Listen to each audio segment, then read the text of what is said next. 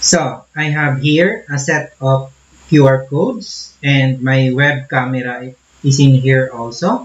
So let's try to scan this QR code and then let's see what will happen.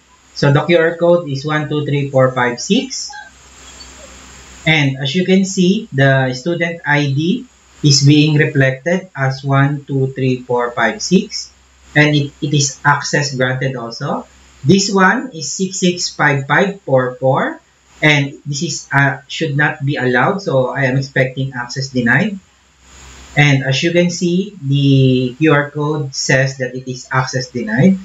The other QR codes, this one is given an access, so let's try. And as you can see, the QR code is being scanned and the information is retrieved and it is given an access granted status.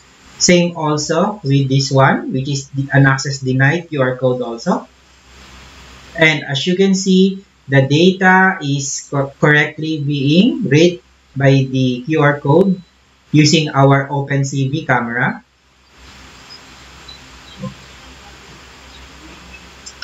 So using your web browser, then we are able to retrieve the details of our QR code and then scan the information of the QR code, and then we are able to see if it is given an access or not.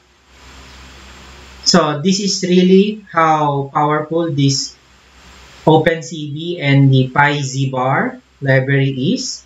So using this library and Flask-SocketIO, then we can come up with an IoT application that uses the QR codes.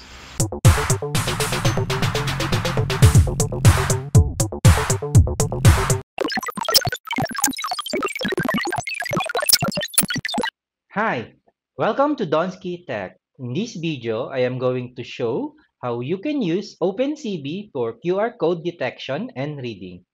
The difference in this project that I'm doing is that instead of using the default OpenCV window, we are going to be using a web browser like Chrome, Edge, or Firefox to display our captured webcam video. By default, OpenCV has no native support for web browsers, so that is why we would be using a technique called Motion JPEG to stream the video captured by your webcam. Now, let's go to the design of my system. As you have seen in the demo, I have here a security or an attendance checking system powered by OpenCV, wherein you need to scan your QR code to gain access to a sample gate or door. We will hard code the list of valid QR codes for now, but it is not hard to put this in a database. We will be streaming the video captured by your webcam on our web browsers using the Flask microweb framework, and if a QR code is detected, then we would decode it and display the validation result to your application.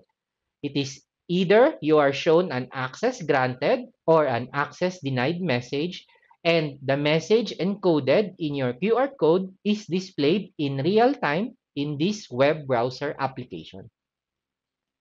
So, what is Motion JPEG and how will it help us in this project? The idea is really simple. You create an HTML page with an image tag whose source attribute is not fixed or dynamic in nature. This HTML page is served by the Flask web server. A webcam is attached to the same Flask web server. When the webcam captures an image, then it sends it back to the Flask web server. The Flask web server would do some processing, like encoding it to make it suitable for HTTP streaming, and send it back to the HTML page to display. In an image tag also, replacing the old image that was already displayed earlier using HTTP multi-part responses. The process will continually loop and it will never stop, and that's how we are going to continually show the webcam images into our web browser. This would imitate the concept of video streaming, whereas what is happening under the hood is that we are just replacing the image shown on the web page. Now, So much for theory. So let us go explaining the project.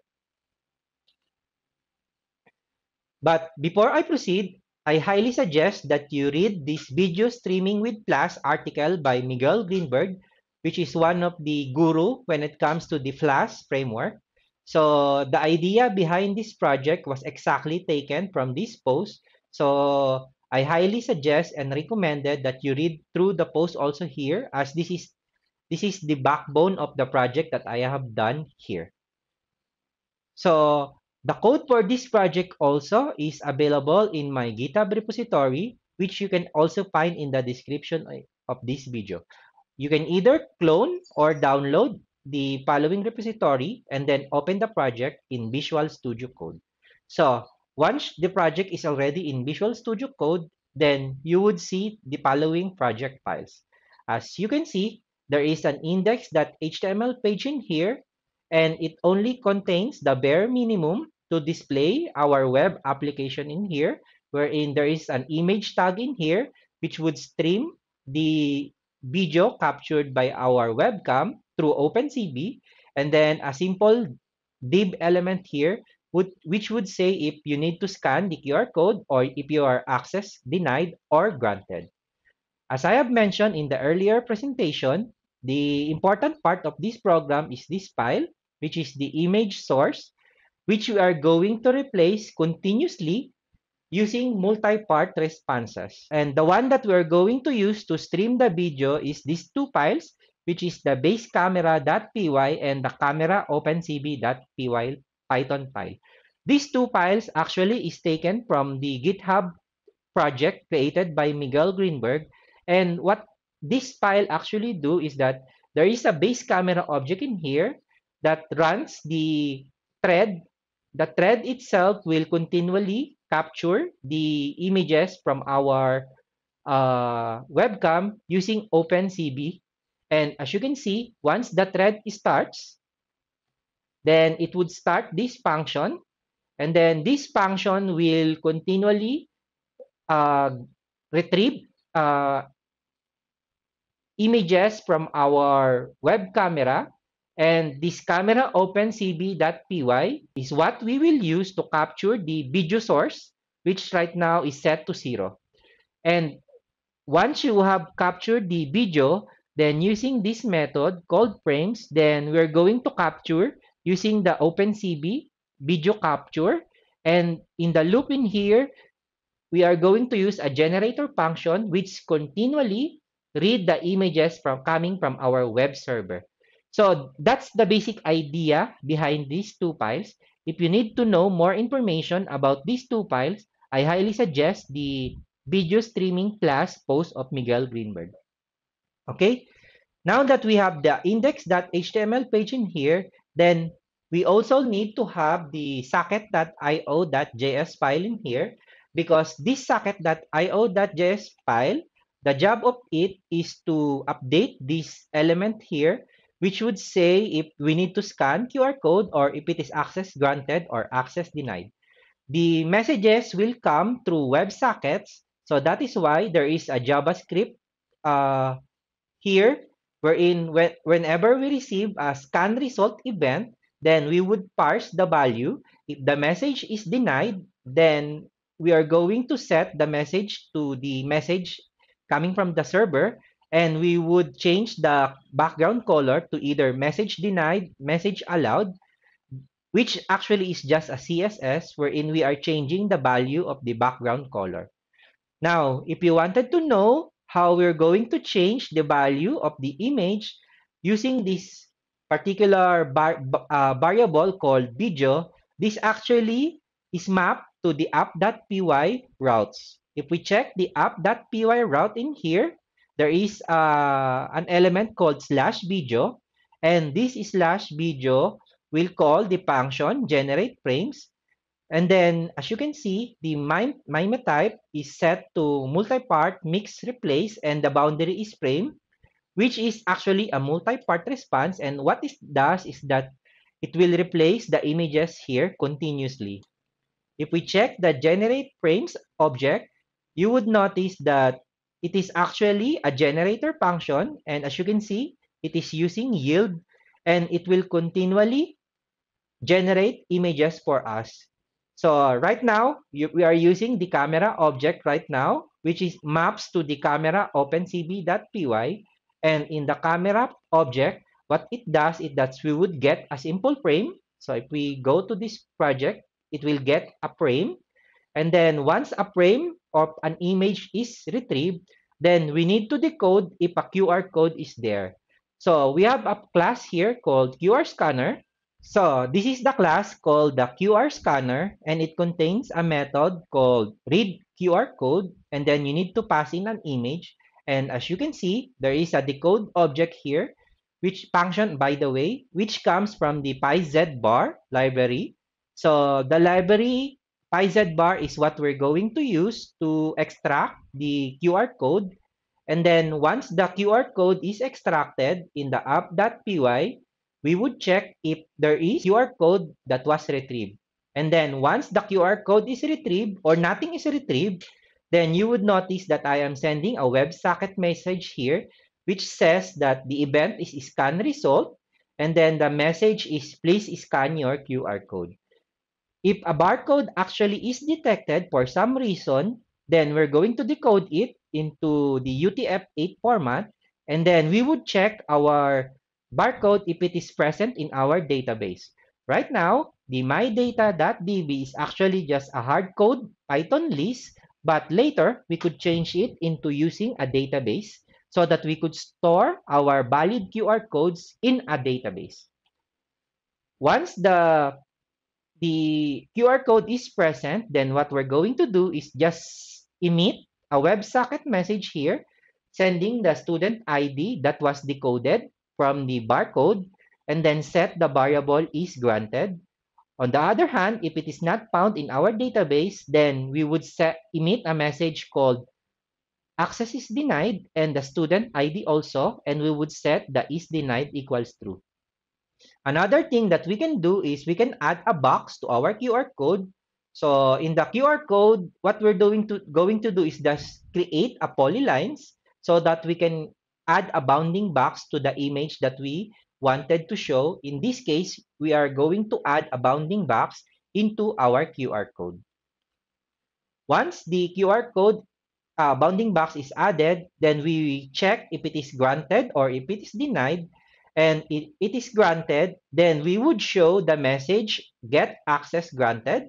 The get access granted actually is just an image. So this one is the get access granted. And what we're going to do in this case is that we're going to read the image by using OpenCV also. Once the image is read in memory, what we're going to do in the app.py here is that we need to encode the image into a suitable bytes object. So we're also calling the QR scanner encode. In the encode method, we are using the image OpenCV IM encode message and then write it as a JPEG and then convert it into a bytes object. Once the bytes object is encoded, then you would see in here if there is a checking called if it is granted or denied. And what I'm going to do is just continuously send a freeze frame. So right now, if you increase this value, then it will show you, it will lengthen the amount of time that the access granted or access denied is shown to the web browser. However, if you use if no QR code is scanned, then we will just display the images being captured by our web browser. So the other parts of the programming here is this one, which is the root or the root route, and it will just render our template, which is our index.html page. And as I have mentioned, if you check the requirements.txt in here, you need to install the following libraries. But in my case in here, I only need to install the OpenCV Python. And then we need also the pyzbar, the Flask, and the Flask-SocketIO. The other libraries are dependencies of the four libraries that I have mentioned. So when you try to install this project, then what it does is that you need to create a Python virtual environment before you can run this project. The write-up for this project is actually available also on my page. So if you need more information to check out, then please proceed to that write-out. And using the code that I have mentioned in here, then you can create your own Internet of Things project powered by QR code, and then you can show the captured images using your web browser instead of the OpenCV windows. You can actually extend this project wherein you can create an application that can execute, create, read, update, or delete operation using your database. For example, the MongoDB database wherein you could store the list of valid QR codes. In the future, when I have time, I can create those projects for you. And that's it. So I hope you learned something. Happy exploring.